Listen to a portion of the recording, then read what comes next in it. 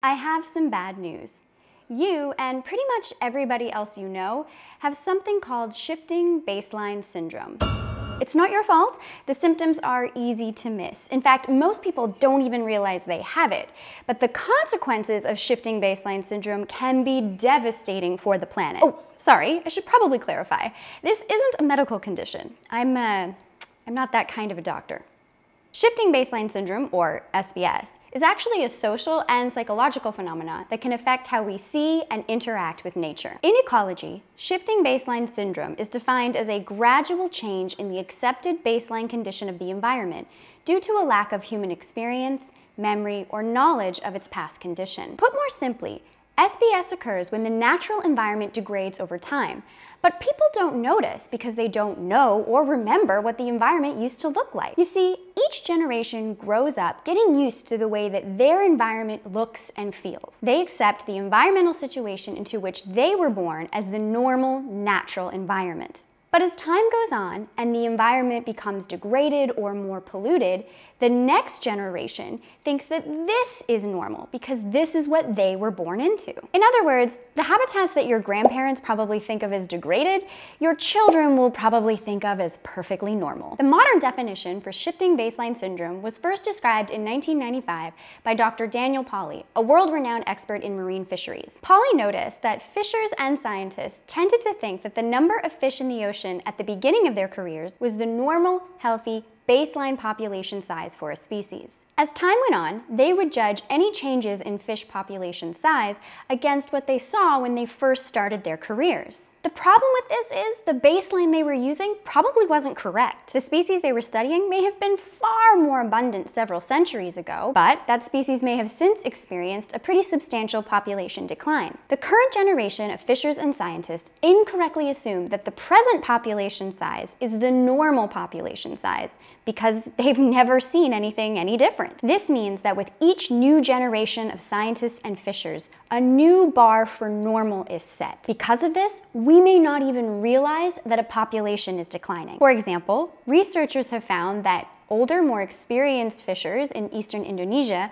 are better able to notice declines in fish populations than younger, less experienced fishers. Of course, shifting baseline syndrome doesn't just apply to fish. Humans have this problem in virtually every ecosystem on the planet. In England, scientists found that younger residents were less able to notice changes in the abundance of bird species than older residents. In Bolivia, younger generations noticed less change in the number of tree and fish species than older generations. In Alaska, surveys found that younger people were less aware of changes in local water quality and availability. Or how about this? Most of us tend to think of national parks as really pristine, but when you think about it, there are roads, campgrounds, and usually other types of human development in what we think of as normal, natural, healthy habitat. And of course, our acceptance of more extreme weather is another good example of SBS. Younger generations are becoming a lot more accustomed to extreme heat waves, fires, hurricanes, and floods. And these are events that older generations would probably have considered a lot more rare. Ultimately, the problem is, without any memory, knowledge, or experience of what the environment used to look like, it becomes increasingly difficult for us to recognize when something has changed. This is what makes SBS so scary. As Dr. Pauly once said, we are transforming the world, but we don't remember it. So why is SBS such a big problem? Well, for starters, if we accept unhealthy and degraded environments as normal, we can become complacent about how the environment is really changing and fail to take action. We get used to degraded wilderness, less diversity, and higher levels of pollution. We become satisfied with environments that are in terrible condition, including our own cities and towns, and we don't do anything to fix it. After all, how can I, as an ecologist, convince you that the environment is degraded if you have no memory or knowledge of it being any different? How do I make people think conservation is important if they literally cannot see the change? This can trap us in a horrible feedback loop where the environment gets worse, but nobody notices, so nobody fixes it.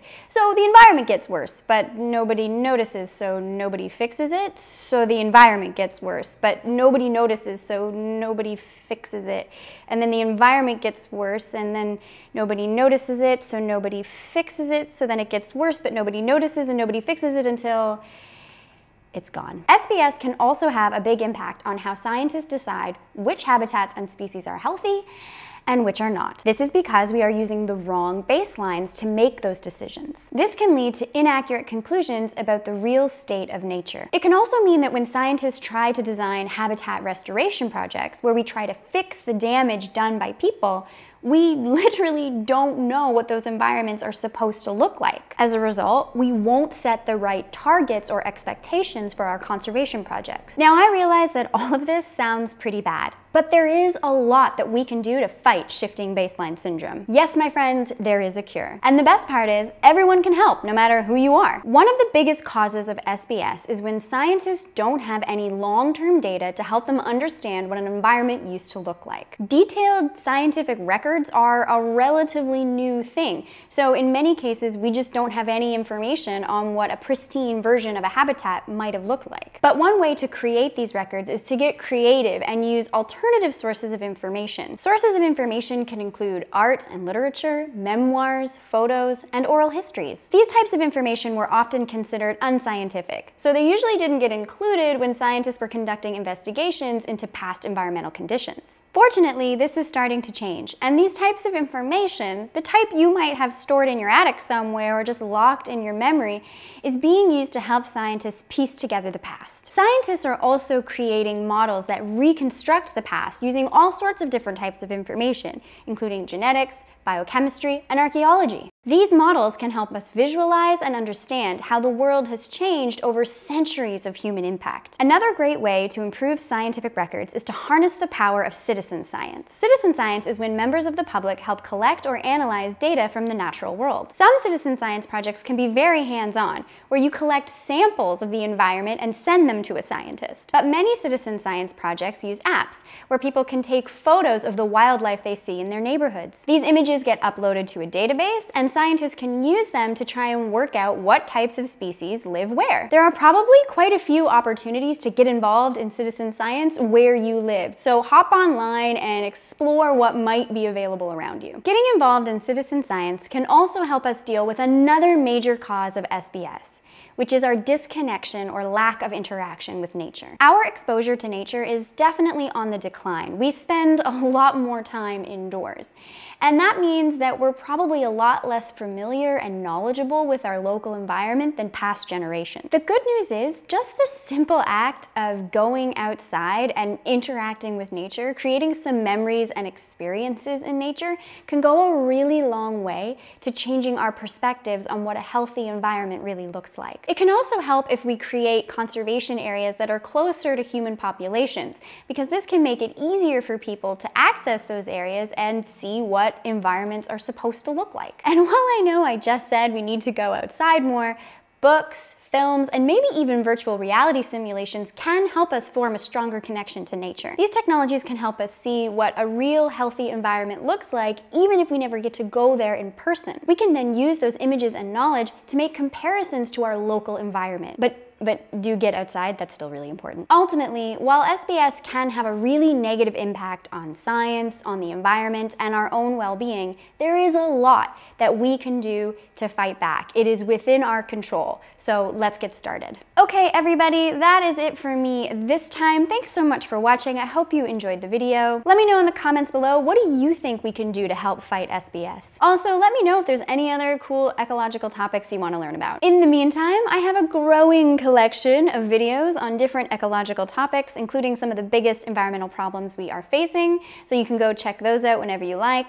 I hope you enjoy them, and I'll see you next time.